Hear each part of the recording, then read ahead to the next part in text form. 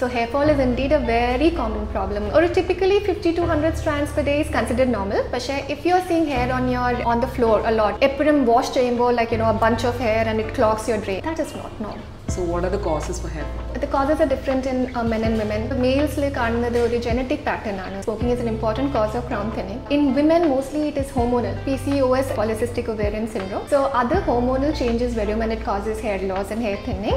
No one is paying attention to nutrition. Diet is equally important. Deficiencies, vitamin D deficiency, you have to check your thyroid status. Serum iron levels are normal. B12 levels are important. So you need to sleep before at least 11 o'clock to get that melatonin secretion, which helps in the hair cycle. Rosemary oil, serum use hair fall. What do you think about that? Rosemary can definitely help. So my issue is, if you are using any oil, make sure that you thoroughly wash it after 1 hour. The oil there is also a concern of acne on the forehead. When is the right time that you have to seek a doctor? So now, if you have corrected your lifestyle, sleep okay, diet okay, you're taking all the right supplements, using the right product, till there is no decrease in the hair fall, doctor help seek because we need to start maybe the clinic treatment. It could be platelet-rich plasma or PRP, growth factor, from exosome therapy under stem cells under. There are so many options which can remarkably reduce the hair fall. Thank you so much, doctor. This was really helpful. It was a pleasure.